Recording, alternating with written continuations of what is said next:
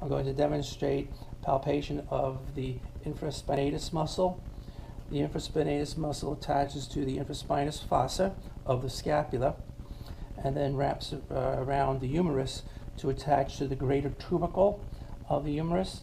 It acts as an external rotator. So if you locate the spine of the scapula, just move slightly inferiorly, you'll be right over the muscle.